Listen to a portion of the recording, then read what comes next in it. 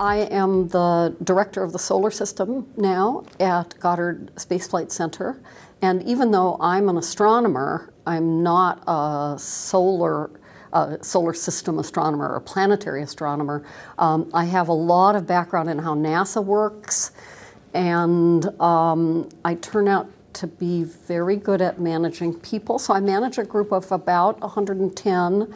100 of them are PhD physicists who do or astronomers, geologists, geophysicists, instrument makers, who do a very broad range of science, most of which gets sent to other planets. I would say there's one common feature between scientists and engineers, which is the type of expertise I work with, and that is that they would not typically be called people persons, or people. They tend to be shy, and they do not tend to be very good at communication. One of the biggest challenges I faced when I took over this group was that people didn't trust each other because they didn't talk to each other. The interesting thing about scientific leadership, which is something I see a lot of in my field, is that it requires a lot of soft skills as well as what you might call hard skills. It's terribly important for scientists in today's world to get the people skills, because scientists no longer work alone in their office. Science is a team effort, and we see that in NASA all the time. The instruments are bigger than they used to have to be because they have to be more complex. And to run a group, you need a motivated group that feels a part of the group, and you need to be able to mentor them and bring them in and engage them in a way that they feel part of a larger endeavor. You know, calculus, physics, astronomy, matrix algebra, quantum mechanics. I mean, all the classes that I took. I think I took those classes after 2 years of taking, French and acting and 15th century Nuremberg history and, a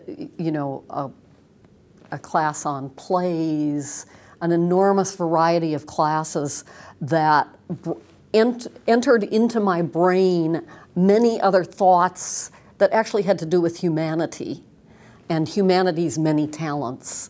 I think that sort of thing is very, very important for the soft skills, and I don't think you necessarily get it in the straight science classes.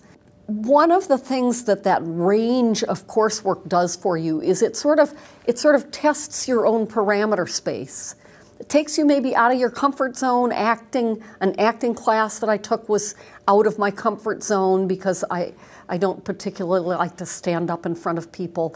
But experiencing who you are, people are very complex. And to use the time when you're young, the best time to do this really is when you're young, when you're an undergraduate student or young.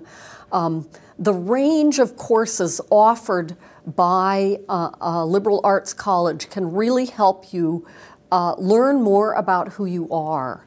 And I think that knowledge is absolutely invaluable when you go out there and confront the real world and you see, this is a place where this really resonates with me. It resonates with my talent and my character. And then you see something else and you say, I'm not going near that.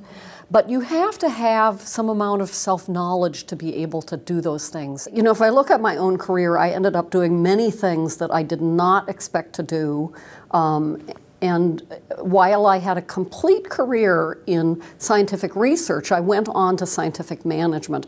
And I think that's where many of the things I learned at the youngest age as a liberal arts major kicked in. So for example, learning how to write a decent paragraph is absolutely critical to everything you do. Learning to analyze what has happened I mean, one of the main things I do in my group is I really keep track of what's going on, how's our progress.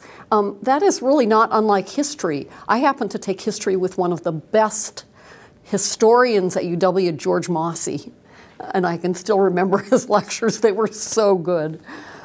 They were so good. He'd kind of tiptoe around in Ag Hall and to a standing room only audience. I took an acting class. I took an acting class my first year, and when you're a manager, actually acting is very important, because when you're worried about somebody, if you frown, they think you dislike them. Frowning means, you know, you dislike me. When you deal with people as a manager, you have to step back and not just be yourself. You have to think, how am I being perceived? And so, you know, darn it, if my acting class, my first year in school, didn't help me with the management skills that I now use in dealing with scientists. Two things I just cannot leave out. I had a music appreciation class, and music is one of the greatest comforts in my life, something I listen to and appreciate. And the first semester I took Greek mythology, and I don't travel without a book. I'm traveling with Tacitus today, the Roman historian who wrote his histories in, I don't know, AD 100 or something, and a little mini book on the Etruscans. So you know, there's your career and there's your life, and they do fit together. So many of the things that I experienced as an undergraduate opened up worlds to me that really make a difference to my life today.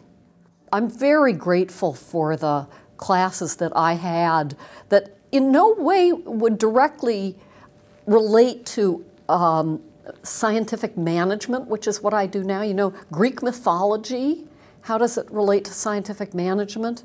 And yet it was one of the ways in which I got to know myself better and made me more powerful and also more flexible. So another way I would put it is, I think one way to think about future careers is that I think people are going to need a combination of depth and breadth. And so the depth you get by becoming an expert in one thing. For me, it was astronomy. You know, once I discovered that that's what I wanted to do, and it took 2 years, that's all I did.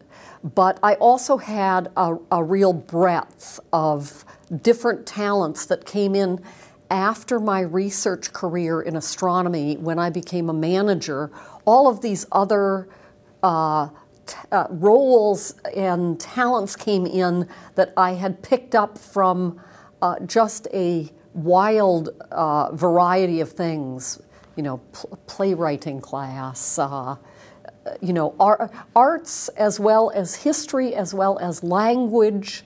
You know, it's the world we live in, and we live in an increasingly complex world that I believe is going to take that breadth of experience, going to require that breadth of experience as well as, you know, depth of expertise in one topic.